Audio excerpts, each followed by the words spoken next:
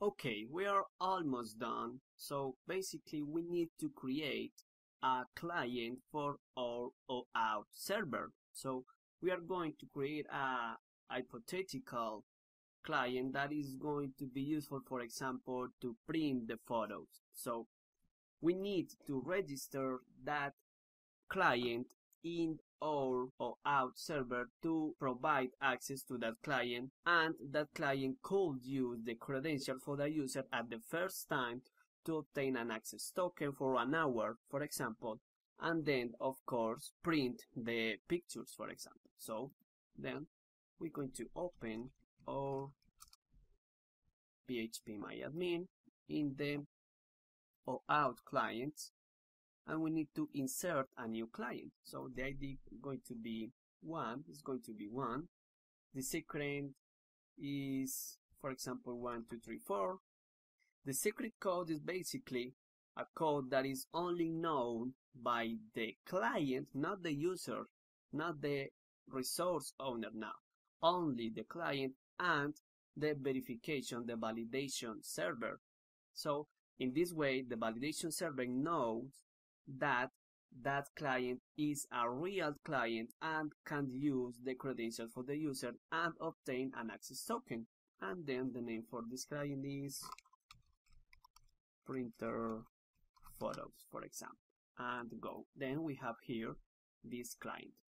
Then we need to open Postman here and perform the request to the OAuth access token using the post method.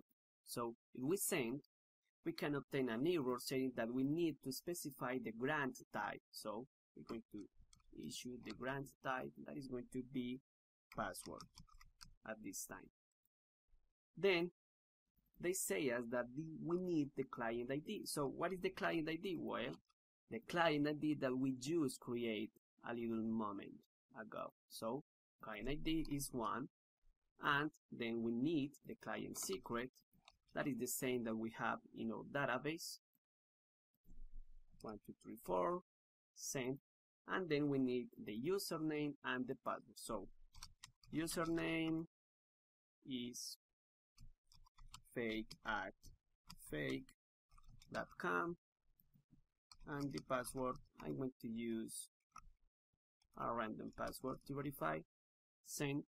So invalid credentials, that is great. And if we send the right password, pass, send, we have now the access token. That's great. So at this moment, the client send a request for our RESTful API, sending his data, his secret, his ID, and the user credentials, and obtain the access token to perform requests to all protected resources during at least 1 hour. Then we can send a request, for example, to API version 1.1 for makers.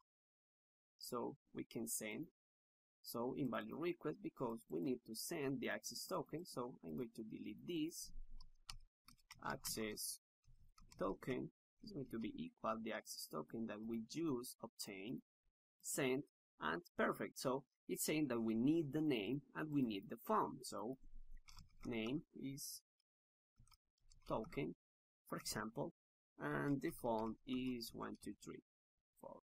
Send, and that's all. The maker is correctly added to the database. So congratulations, you have now a completely functional OAuth validation for the users and for the request. So at this moment, your RESTful API is completely more secure and of course more functional. So I invite you to share comments or questions with this new section. I know that you maybe need something more specific or something more advanced, for example, something like scoops, or use another kind of grant or something similar. So please leave me your comments and your suggestion, because I'm going to create new classes and improve this section with your comments and with your suggestions. So all of these are welcome. See you in the next classes.